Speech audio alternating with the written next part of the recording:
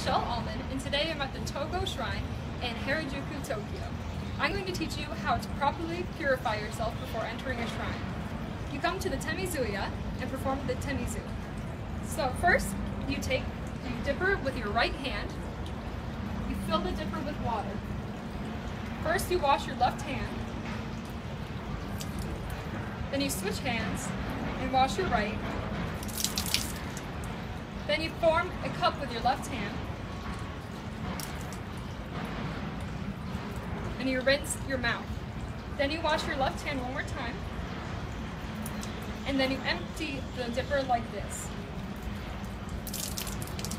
You place it back, and you're ready to enter the shrine.